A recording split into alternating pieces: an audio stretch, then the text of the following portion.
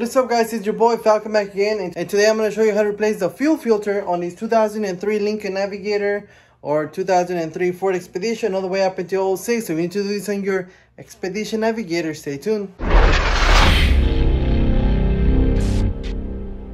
Okay, so like always, we need to make sure that we raise up the vehicle from the frame. We're going to put a jack stand on the front and another jack stand on the back on the frame itself. So the filter itself is gonna be behind the rear door. So here is the rear door. Right under it we have the fuel tank.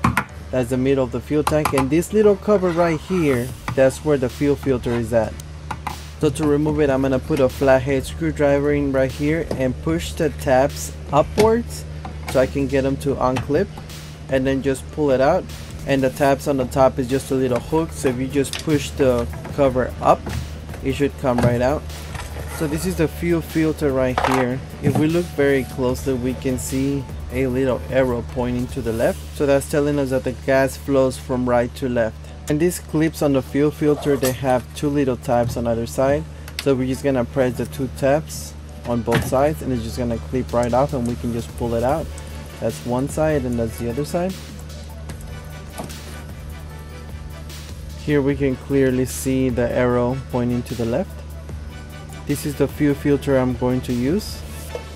These tabs that came on the filter I bought, we don't need. And with the arrow pointing to the left, we're gonna put it in. So I'm gonna put one side in first. You can hear the clip, and then go to the next side. If you look at the one on the right side, it's off centered. So when we put it back, we need to make sure that it's on the top. We put it back on. Here are the hooks that go on the top, so we're just gonna slide it up there into those hooks on the top.